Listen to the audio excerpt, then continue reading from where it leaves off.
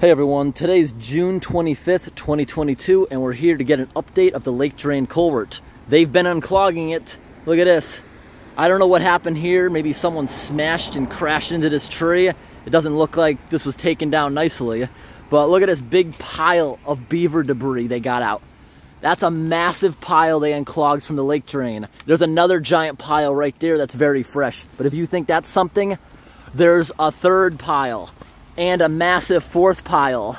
The DOT is cracking down on these beavers. They are not allowed to relocate them. They are not allowed to hunt them because this pond is private property. The DOT only owns about 20 feet into it.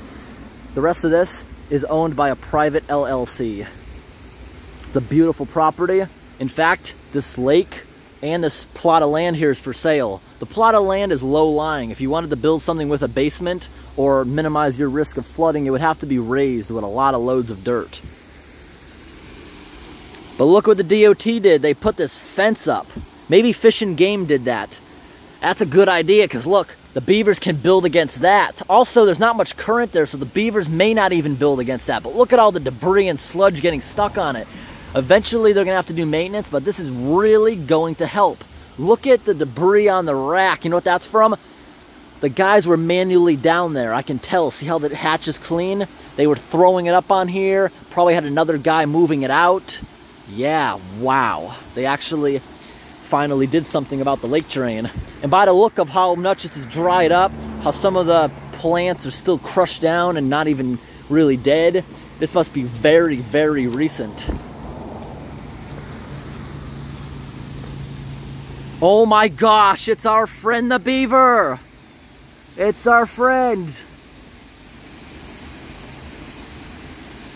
Yay!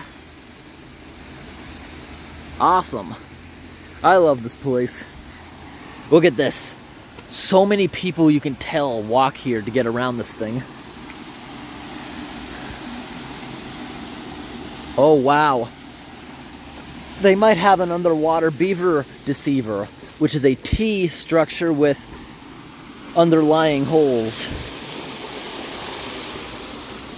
Yeah, right here, see? In case they build a dam, there might be a beaver deceiver under here. So if they do jam this up, water can still seep through that culvert pipe. There might be a structure down there. Maybe not. Look, there is some movement here. What is it, a beaver or current entering the beaver receiver? This is a beautiful place. Take a look at this.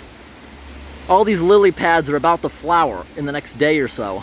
They're very close. They may have flowered today. They may have already closed for the day. But our friend, the beaver, is already on his way out. Awesome. This thing's in pretty good shape. Look down in the bottom. Wow, this water must be bath. This is going to be like bath water.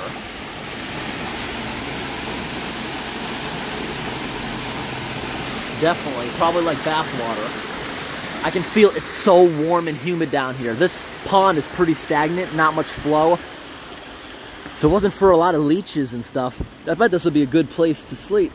I mean, swim. Beavers are highly unlikely to attack you, although they will give you threats by slapping their tail.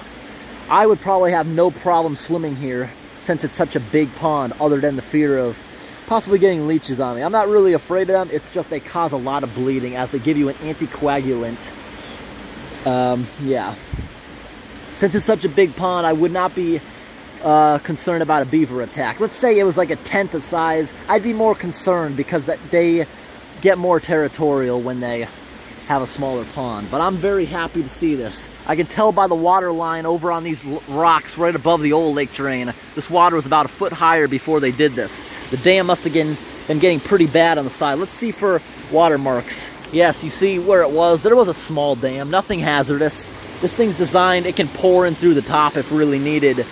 Now, that being said, this is all good, but I bet the pipeline underneath still has some damage. Remember, we went in there, you could see the water table was squeezing through a few of the joints. Because the kind of culvert they use, the joints, it's made to stop pressure from inside the pipe from getting out. But the pressure from it being under the pond, under right here, especially the first couple sections leading really close to the bank, there was water spraying out of the cracks, which over time may cause erosion. I don't think there's any risk of a massive sinkhole, at least not anywhere super important. I don't think it's going to happen under the road. The majority of it's in the first part of the pipeline. We've shown that in previous videos, and they have yet to ever rip it up. I think them using plastic for this project was a super stupid thing to do. They probably should have used reinforced concrete or steel. Reinforced concrete probably would have lasted the longest in this situation. Corrugated steel probably would have had a 50-year lifespan or so. Or they could have pushed it from neglect, like the old one right here was installed in the 1960s, and it only failed a few years back.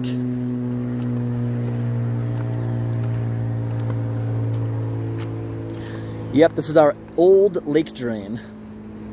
Check it out. All filled in with flowable concrete. Got a little bit of oil on the surface.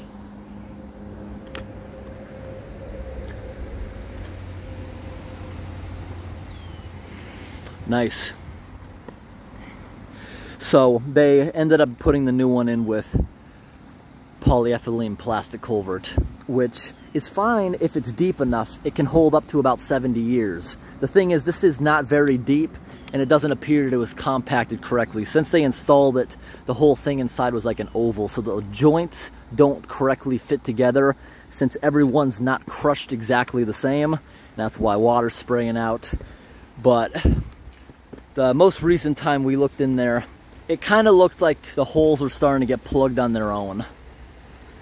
So other than it starting to sag, I think it's going to be many years before it actually starts to cause a problem. I hope today's update was interesting, everybody.